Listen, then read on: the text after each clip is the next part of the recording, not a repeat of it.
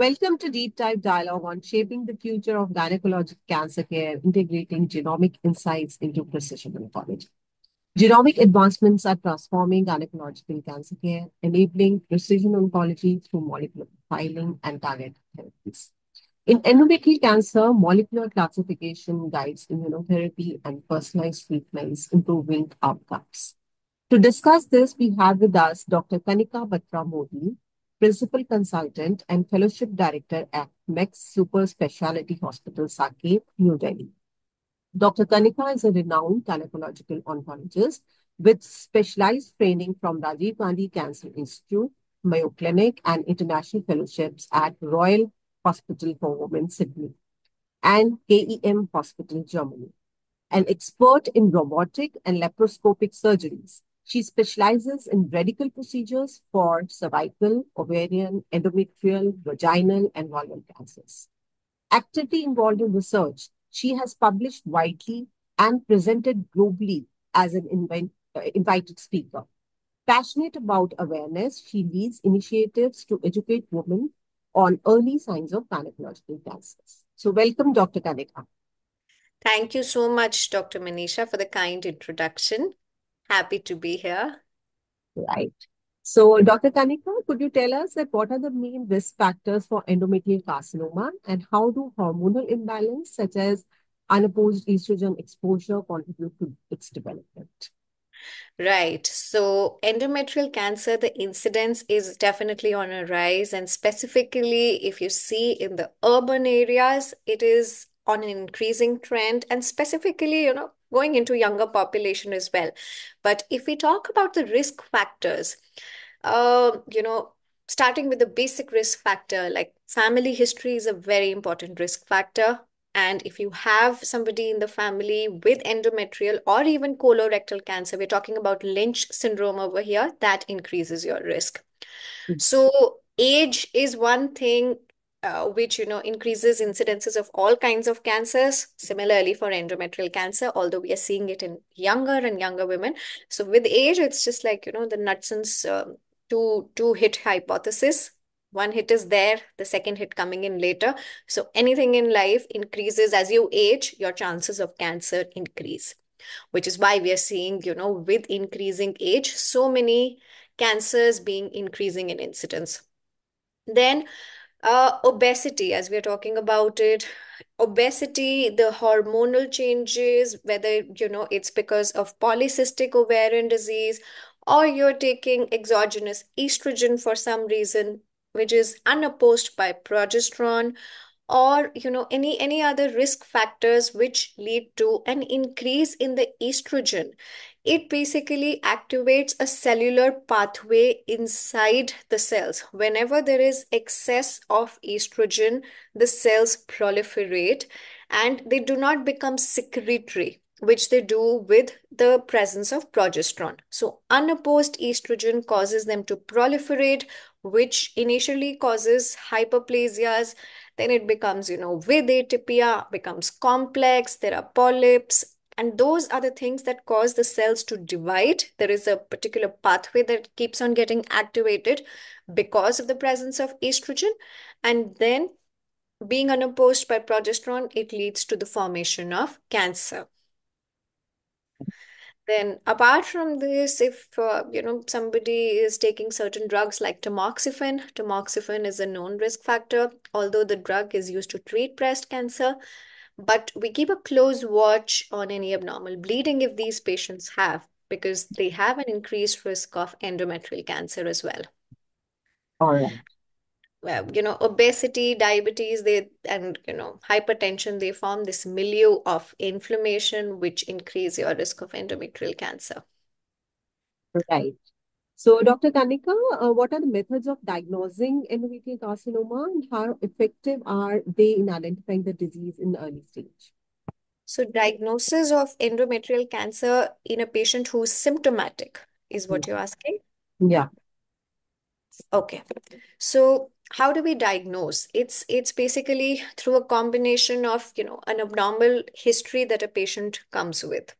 So once you see that there is an abnormal bleeding, whether in the form of postmenopausal bleeding or there is continuous bleeding that is there, intermenstrual bleeding is there, or sometimes, even heavy bleeding in a perimenopausal age group is what, cautions us for an endometrial biopsy. Then you do a basic pelvic examination to rule out all other causes. And mostly in an endometrial cancer, which is confined to the uterus, pelvic examination is absolutely normal. Beyond this, when you have suspicion, you go in for a basic thing like a sonography and ultrasound. And doing a transvaginal ultrasound is a very good methodology. It's a very sensitive test to pick up any abnormality in the lining. So it's very important that we understand that if somebody, any woman who comes with a postmenopausal bleeding and the lining is whether it is less than 4 or more than 4 mm, 4 mm is the criteria that we have for postmenopausal women. But somebody who comes with a bleeding, we have to biopsy them, irrespective of the lining. But yes, anything over 4 in even an asymptomatic woman, we need to biopsy. So endometrial biopsy typically, people do in their office also, but I think a hysteroscopy and DNC is the gold standard method in which you see it, and that's what I typically do. Then, as far as the other imaging tests are concerned, MRI is an excellent modality for soft tissue delineation and understanding, if there is a growth in the endometrium, how much has it gone? Although TVS is also very good, and MRI just, sort of consolidates that finding, and you get to know about the status of the nodes as well. Correct. So typically, these are the imaging that we require for endometrial cancer. Right. And how has the Cancer Genome Atlas classification of endometrial carcinoma into some molecular subtypes impacted your clinical management of the disease? Okay, so the TCGA, it's completely changed the way we practice adjuvant therapy and even, management of endometrial cancer now.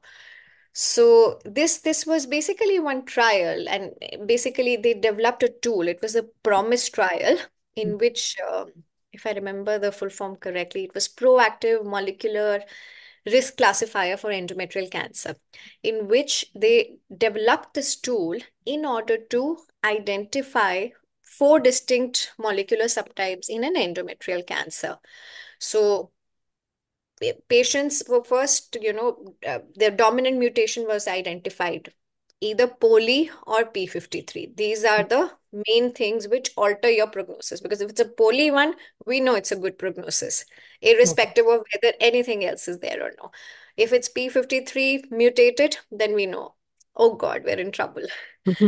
Then, apart from that, we also have the MMRT, the deficient, mismatch repair gene, when it is deficient, the D subtype. Then also it is there. And the fourth one being the non-specific one, in which we do not specifically find anything. And then you have, another classification in which they have copy number low, which has an intermediate prognosis, copy number high, which has a poor clinical outcome. But primarily, we now divide it into 4. It is poly, P53 mutant, MMR deficient, and it is NSMP, in which no specific pathology has been found out. So how it changes our management, it's massively changed our management. So even if we have a grade 2 endometrioid adenocarcinoma, which is P53 mutated, and suppose it is stage 1, it is now classified as a stage 2C, just by virtue of the P53 mutation being there. It changes our classification entirely. So from 1A, it becomes 2C by the molecular classification. And our adjuvant therapy also changes. We have to give them chemo and radiation both. So endometrial cancer initially had been a very enigmatic cancer, and we couldn't identify why, this supposedly low risk subgroup, they're developing recurrences, which is what made the scientists study more, do more research in order to come to a better classification. And fully also, we haven't, all of our trials are still ongoing. POTEC 4A is ongoing. Then there's a very good trial, Rainbow trial, which completely will change the way adjuvant therapy will be there. But right now, also, if you ask me, we do change management with respect to what we get. So, suppose if it is a P53 and poly mutation together, we would not like to do adjuvant therapy because poly overrides the P53 mutation. And in a low grade, as I told you, if it's a P53 mutant, an early stage also becomes 2C, and we give additional chemo and radiation. So this is the way this has changed with respect to P53 and poly. And if we do find an MMR deficient, so initially we do it through IHC, the immunohistochemistry that we find, then we go ahead and get the NGS done in order to identify if there is a Lynch syndrome. That is what we are suspecting. And if we do find that, then obviously we need to do a colonic screening apart from the other things that get into the management of a Lynch syndrome. An entire family tree is made and a genetic counselor takes over. Yeah. And my next question would be about the targeted therapies such as AKT inhibitors. Are they being used for endometrial carcinoma treatment? So these PIK3 inhibitors, Hmm. they basically, I think they're there in the mTOR pathway, and they're typically there for the advanced stage or recurrent metastatic endometrial cancers. And it's not given, typically to begin with early stage or anything, but they are typically given in combination with chemotherapy drugs along with mTOR inhibitors are given in a targeted therapy way, like with bevacizumab as well. There has been a trial, Mhm. and I think we need more trials and ongoing studies, and they seem to be promising because that the pathway that they affect is involved in the endometrial cancer. And if we combine it with drugs, it has come out, it's proven to be effective. But definitely more studies are More needed. studies. Right, right. So, how do you envision that in coming future? How do you oversee that endometrial carcinoma management would be changed by doing the genomic research and all? So endometrial cancer management is evolving, if you ask me, even right now. There's so much that has happened already with respect to a new classification and the changes in adjuvant therapy, and a lot that will happen with respect to, us being wiser whom to give adjuvant therapy to and whom not to subject to adjuvant therapy, because sometimes we just don't understand why is a low grade tumor behaving in such a way, and this evolution is going to take time. There are too many questions that we have right now amongst us in the scientific community as people who deal with endometrial cancer, and definitely we're looking for more answers, especially when the recurrences come. They're bad and they're difficult to deal with, and metastatic settings, initially they respond, but the recurrences are so common, and it's still enigmatic right now. Yes. We look So, forward to more and more targeted drugs and more pathways being discovered for it so that we can target it in a much better way with minimizing the side effects. right. So looking forward to the future advancements in molecular and genomic research so that, cancers can be treated in a better way and we have a better patient outcome. Thank you so much, Dr. Kanika, for joining us. Thank you, Dr. Manisha. My pleasure. It was wonderful speaking to you.